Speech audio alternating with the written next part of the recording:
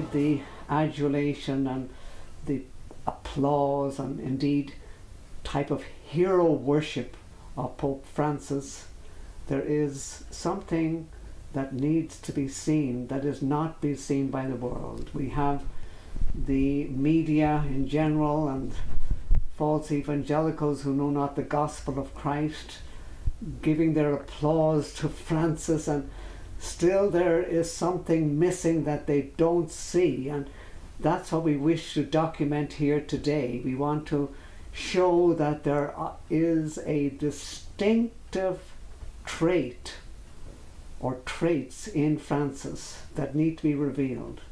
And when these are revealed, we see his true identity. And that's why we call the program The Key to Pope Francis' Identity.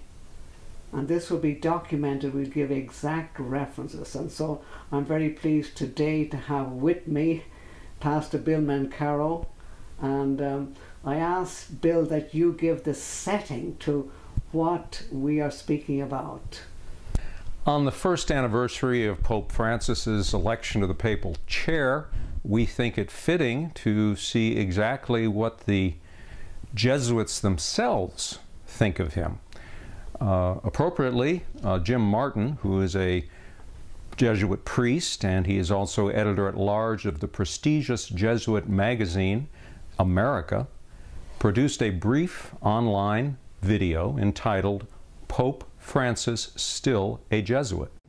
Hi, I'm Father Jim Martin. I am editor-at-large at America magazine. And here at America, we are celebrating Pope Francis's first year in office. You might remember that when he was elected Pope, there was a big question on everyone's mind, at least we were asked it a lot here at America, which was, how much will Pope Francis's Jesuit background and heritage influence him as Pope? And I think a year into his papacy, we can see that the answer is a lot. Here are a few ways that we can see Pope Francis's Jesuit heritage in action. First, Pope Francis is a master of the spiritual exercises and Ignatian spirituality. You probably know that when he was a Jesuit, Pope Francis was the novice director of the Argentine province of the Society of Jesus.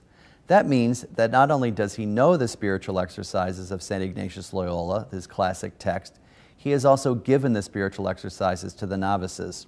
In general, a lot of Jesuits say that the novice master is the holiest person in the province and the one best suited to give the spiritual exercises. So here's a man who really knows Ignatian spirituality. Richard? Yes, indeed. We have a man who is thoroughly trained in Ignatius of Loyola's spiritual exercises, and which were released in the 16th century. Historically speaking, there's always been an interest in what we call Western Europe in mysticism. It goes back to the 12th and 13th centuries. There was a great interest in what had been originally Eastern mysticism. And the papacy, because it doesn't have objective truth in the Bible alone and the gospel, was readily able to take these things into our own system. So we have, say in the 13th century, we have mystical elements in the Franciscans, started by St. Francis, and in the Dominicans, started by St. Dominic. So there's these mystical elements. But in the 16th century, there is a remarkable difference. We have a mysticism introduced by Ignatius of Loyola. And this mysticism has a type of genius character to it, because it attempts to use, by imagination, a means by which a person can have direct contact with the divine. And this is what was the major tenet of Ignatius, that through a person's imagination they could make direct contact with the divine, and they could have a union with the divine which would transform their lives, both their character and their moral behavior, so they said. So Ignatius had devised these spiritual exercises, and it's amazing just to see how well versed the present Pope Francis is in the exercises of Ignatius of Loyola. And I'd like if you would explain that, how he is so well versed. Well, certainly. Well, there are several ways that Pope Francis manifests his Ignatian training. For example, in his preaching. Rather than interpreting the Bible to convict us of sin, righteousness, and the judgment to come, he appeals to his listeners' imaginations. Now, here's how Jim Martin, whom I quoted before, the editor-at-large of the prestigious Jesuit magazine, describes Pope Francis's preaching. In his Easter homily for the first year, he invited us to imagine ourselves running with the women to the tomb. And more recently, in a homily at a parish in Rome, he imagined the listeners, he actually said to them, close your eyes and imagine yourself at the River Jordan and imagine Jesus being baptized. And he said, now close your eyes and talk to Jesus in your prayer. That is very Ignatian. Now, this is to appeal solely to the subjectivity of the emotions rather than to present as a proposition to the mind the objective truth of God's written word in Scripture. Nevertheless, Pope Francis said, now close your eyes and talk to Jesus in your prayer. Now notice the emphasis that Pope Francis has. It's on man's imagination. That was the way Ignatius of Loyola learned from reading the lives of the saints and mystics, but it is not the way of Scripture. Rather, Scripture states in Genesis 8:21, the imagination of man's heart is evil from his youth. Scripture clearly teaches that our imagination is evil, corrupted by original sin. True biblical preaching never appeals to men's imaginations. Thus, it is a great mercy that the Lord God even deigns to convict the sinner of his precarious state before the holy God. The sacrifice of the Lord Jesus Christ was on behalf of sinners to propitiate God's wrath against each sinner. The one who believes on the Lord Jesus Christ alone is saved unto eternal life through faith alone, by God's grace alone. How will the unsaved sinner know this if he's not taught that the Bible alone, not his own imagination, is the final authority? Depending upon mystical imagination, as Pope Francis does, is the wide gate that leads to destruction. As the Lord Jesus Christ said in Matthew 7, enter ye in at the strait gate, for wide is the gate, and broad is the way that leads to destruction, and many there be which go in thereat.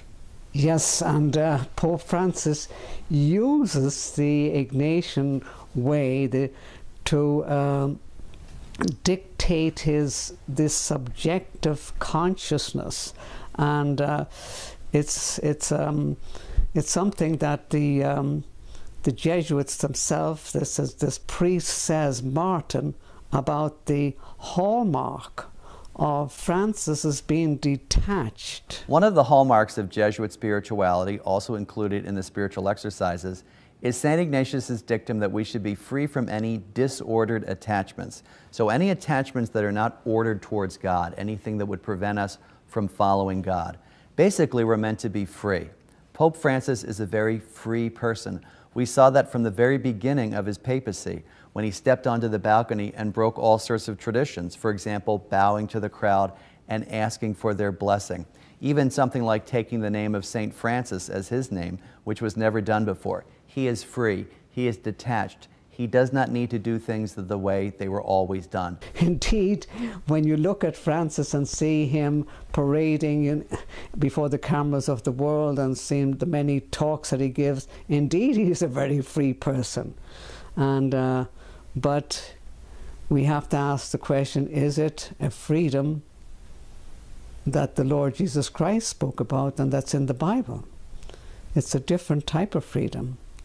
The Lord Jesus Christ said very clearly, as in John's Gospel, chapter 8, verses 31 and 32, and I quote also verse 36. If you continue in my word, then you are my disciples indeed, and you shall know the truth, and the truth shall make you free.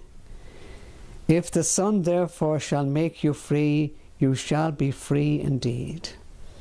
If Jesus Christ, the Son of God, makes you free, but free in your own mindset to follow the dictates of your own conscience and to say things that are in line just with your own conscience, is an abomination before the Lord Jesus Christ and his standard of what it is to be free.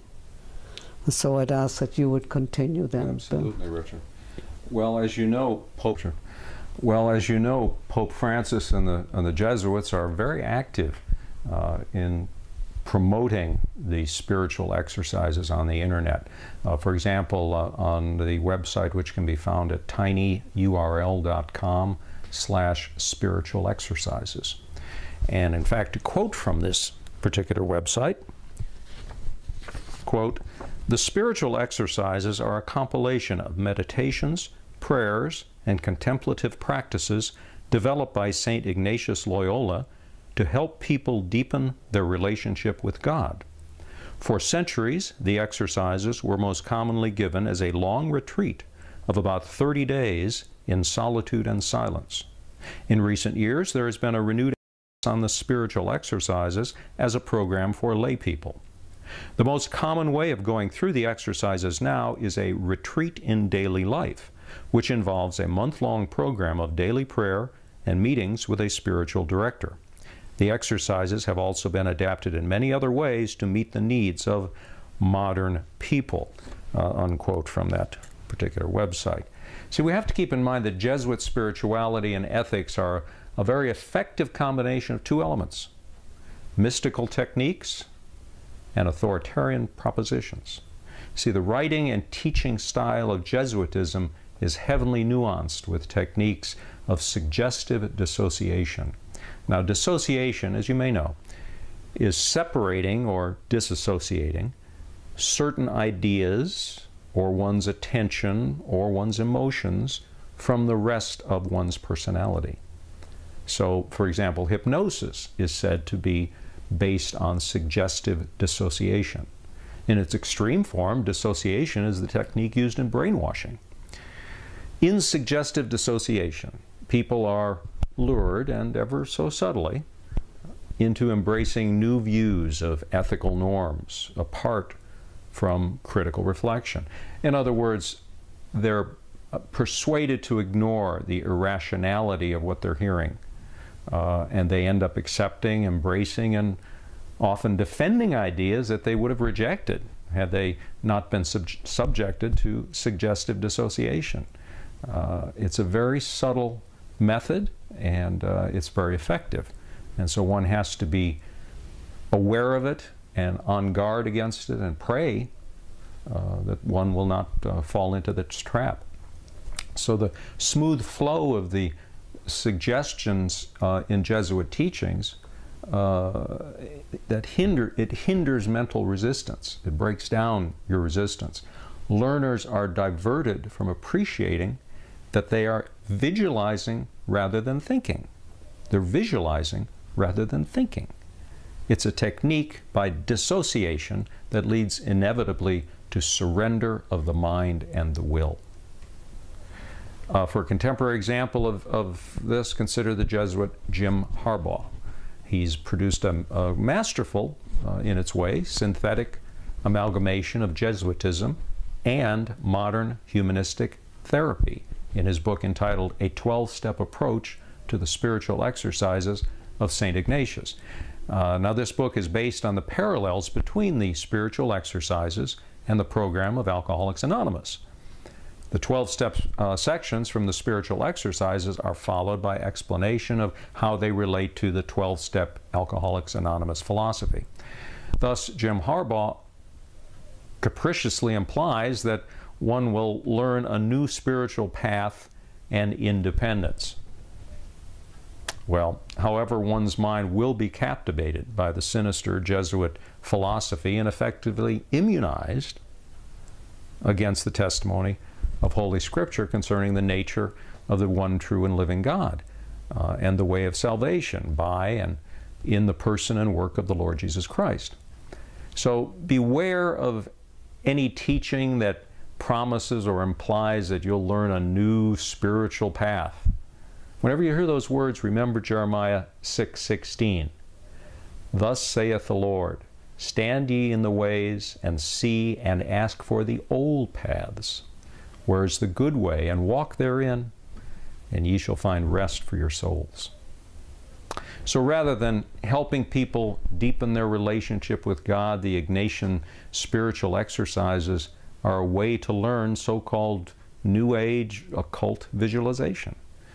In New Age occult literature, particularly in transcripts of automatic writing, where so-called mediums say they're writing down what the spirits are, the spirits are actually using their hand and their brain to write messages.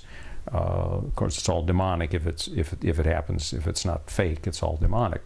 But in so-called automatic writing, the demons themselves often encourage people to practice visualization in order to facilitate, quote, spirit contact. Though visualization may appear to be harmless, even perhaps spiritually satisfying, the fact that it is heavily promoted by the New Age occult movement is reason enough for Christians to avoid it. Moreover, visualization is patently idolatrous. It's mental imaging and hence biblically forbidden. In Exodus 24, thou shalt have no graven images. Well, those are mental images, and they are also forbidden. Mental pictures communicate the message that Christ is other than the biblical God who cannot be pictured. See, the point we need to see is that all of these forms are techniques designed to provoke certain valued moods or feelings. They induce people to happily submit to the Jesuits and their program. However, in Romans 12:2, the Lord God in Scripture commands believers to be not conformed to this world, but be ye transformed by the renewing of your mind, that you may prove what is that good and acceptable and perfect will of God. In our own day, or just before our own time in the 20th century, there was a huge turnaround in people's lives, particularly in England and in the USA and in other places that we would call Western Europe. There was a introduction of what was called the God is Dead movement, and the fact that people were no longer to believe in God, but they were to turn over to their feelings and their emotions. And we had the infamous hippie movement in the 60s, going into the 70s, and all the horrors that went with the hippie movement in the United States, England, and in other places. This led to a vacuum where people were without any foundation, and all sorts of things began to emerge. It was in that context that the quite well-known Roman Catholic monk called Thomas Merton comes in with his mystical approach to God. And Merton, in his visualization of God and in his use of what had been primarily the teaching of Ignatius way before in the 16th century, but modernizing it in ways that modern man could make contact with the divine. And so Thomas Merton became quite well known in modern circles, and his writings have also now been incorporated by many. Henri Nouwen, that priest, and the other Thomas Keating, are other ones who in the late 20th century and the 21st century have propagated these things. So it starts with Thomas Merton and was quite influential. And we find we find a whole movement taking place in what's called Christendom, called the emerging church movement. And the emerging church movement has come in, and it has literally destroyed a lot of what were seemingly sound biblical churches in England and here in the United States.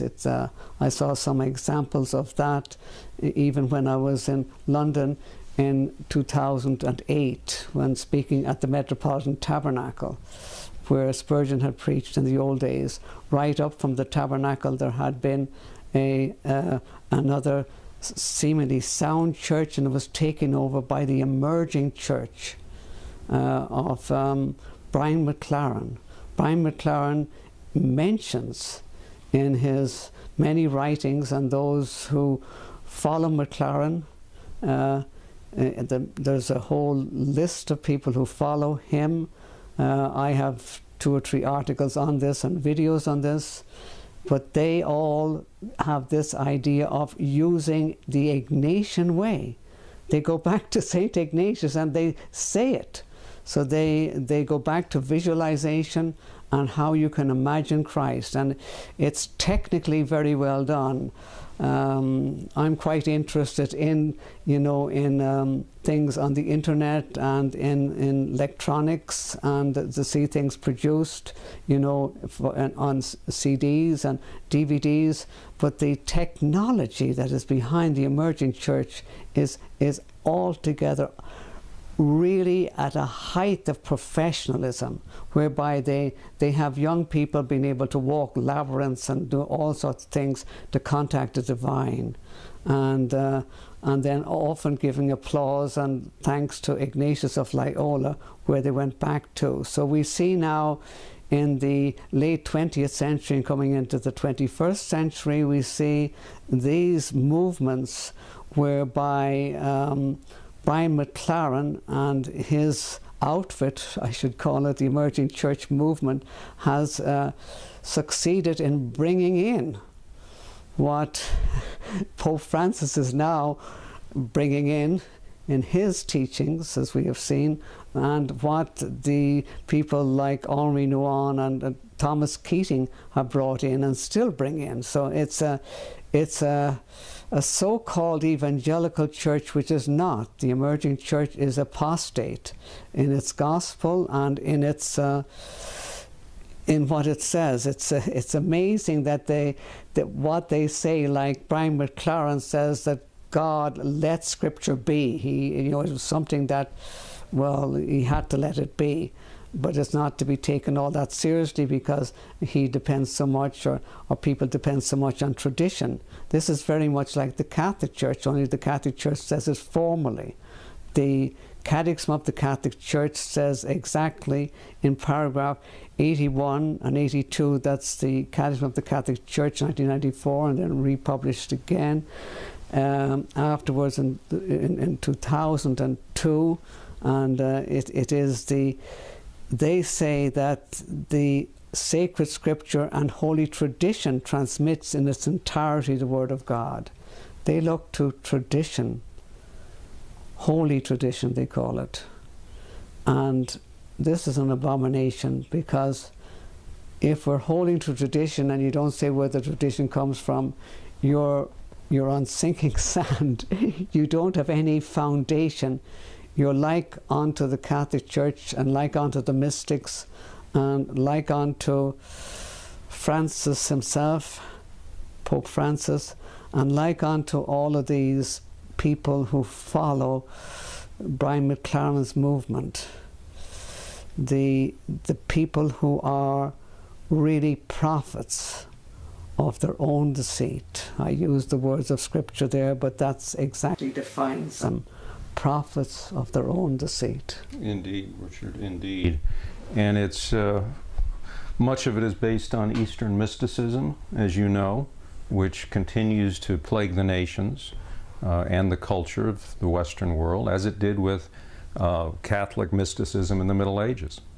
The contemporary preoccupation with self, together with a reaction against objective revealed truth, has created a quasi-spiritual environment in which Eastern mysticism and the New Age movement are flourishing. Therefore, the modernized versions of the Jesuit spiritual exercises appeal to those seeking refuge from the chaos into which the West is devolving. Unfortunately, there's not much argument that that is, in fact, what is happening. The fact that Pope Francis is a Jesuit does much to promote these spiritual exercises among religious unbelievers and ignorant believers alike. However, we know, as the Scriptures tell us, that sorrows shall be multiplied upon those that hasten after another standard of what is called truth. This is the destiny of those who run after the imaginations of the spiritual exercises. The doom of those who hasten to reinvent Christ and His cross as they eagerly crave all the lusts of the mind, bring upon themselves judgments from the true God and His Christ. Those that multiply anti-biblical ways increase anguish and pain for themselves, both in this life and the one to come. He that turneth away his ear from hearing the law, even his prayer shall be an abomination. For they that are such serve not the Lord Jesus Christ, but their own bellies, and with fair speech and flattering deceive the hearts of the simple. For the preaching of the cross is to them that perish foolishness, but unto us which are saved it is the power of God. For it is written, I will destroy the wisdom of the wise, and will cast away the understanding of the prudent.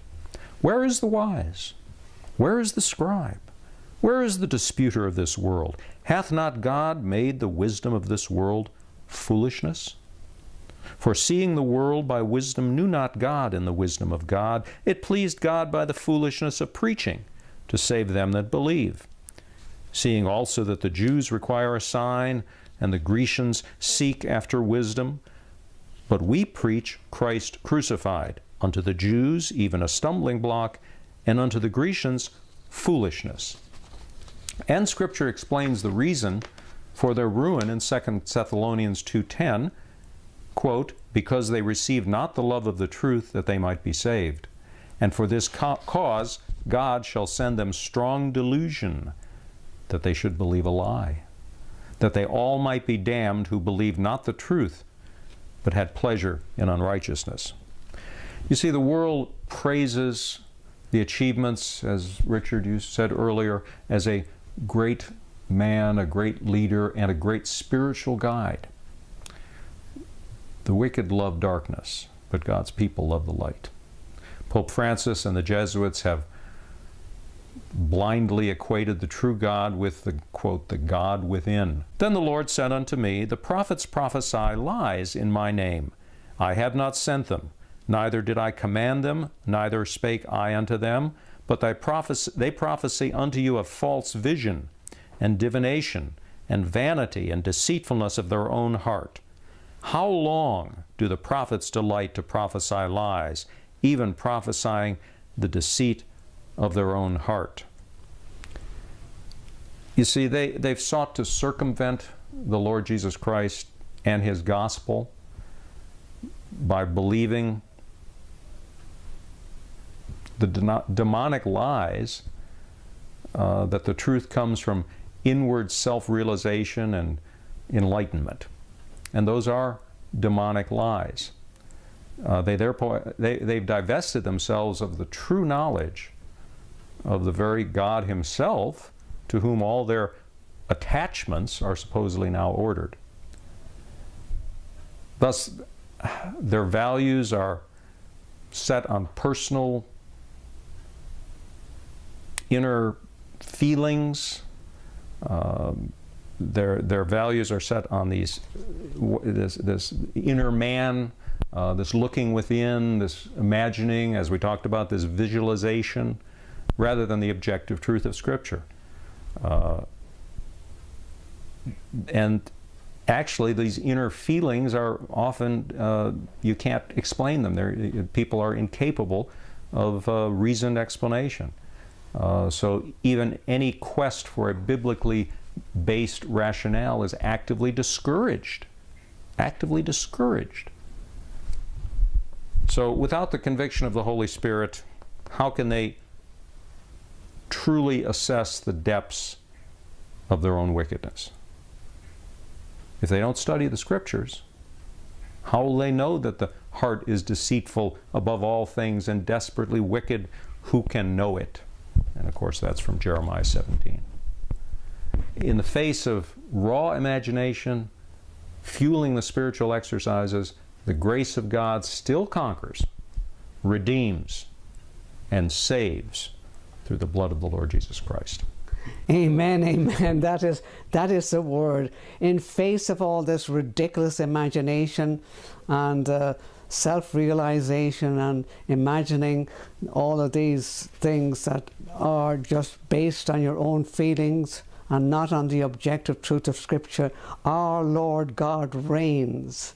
And it is that wonderful verse that we have in Romans chapter 5, that where it says how much sin has reigned unto death, but much more may the grace of Christ Jesus reign through righteousness unto everlasting life.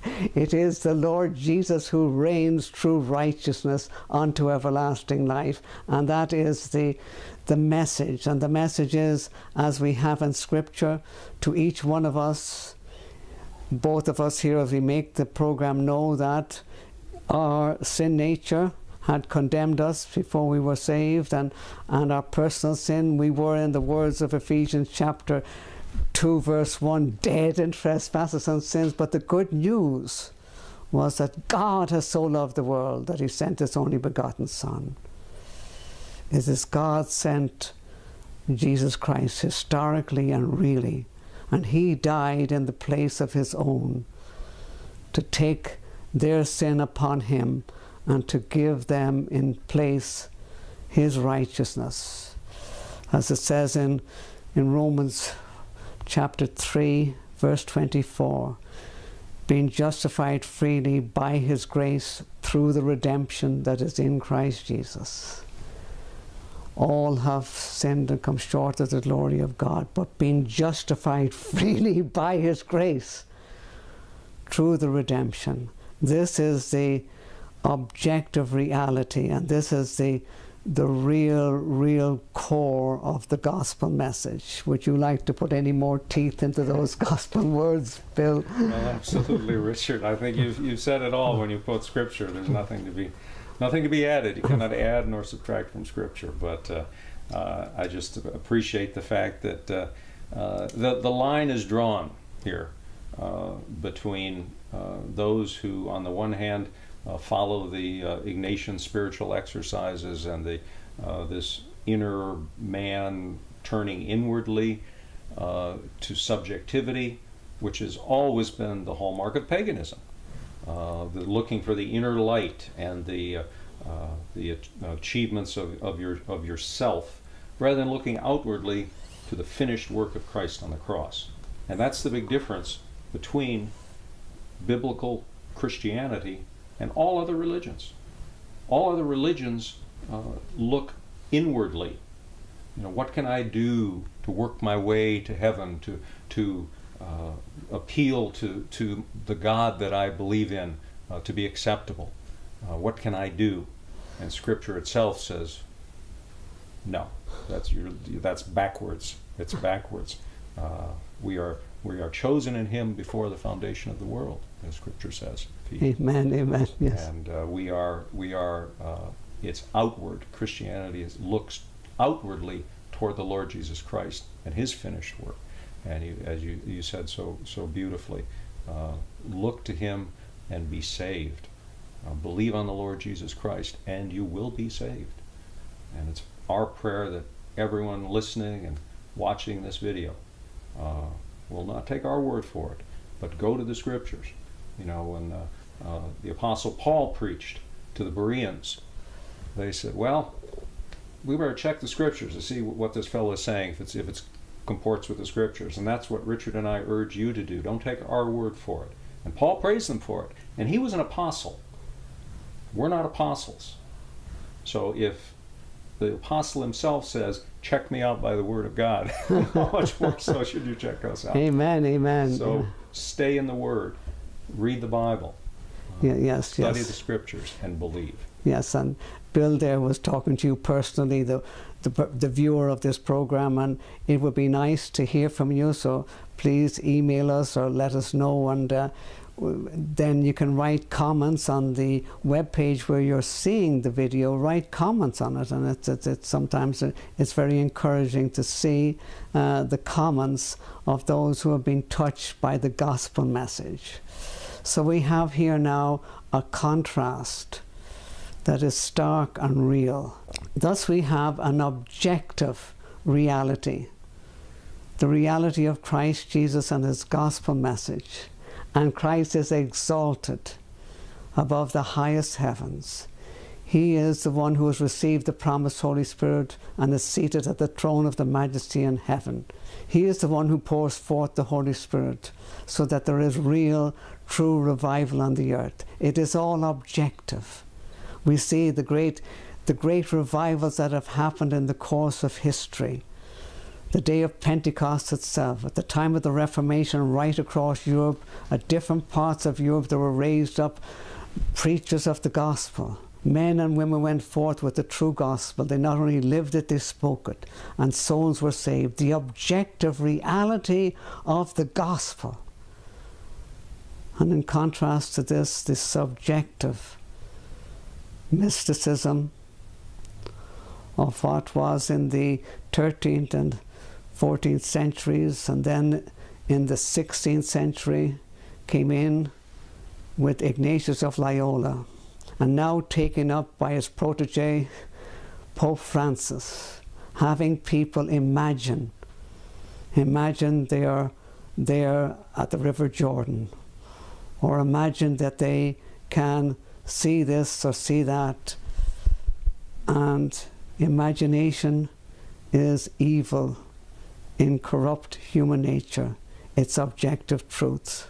But this is what Francis has been purporting to bring to people, and it leads not to everlasting life, it leads to everlasting destruction.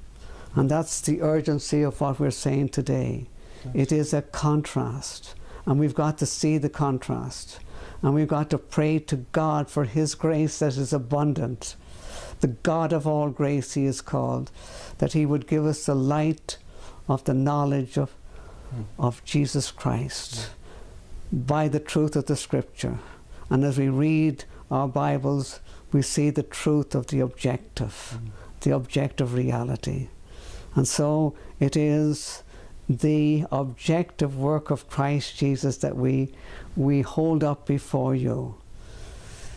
We hold it up before you because this is where there is life. And we say the wonderful words of Scripture, not unto us, O Lord, not unto us, but unto thy name give glory.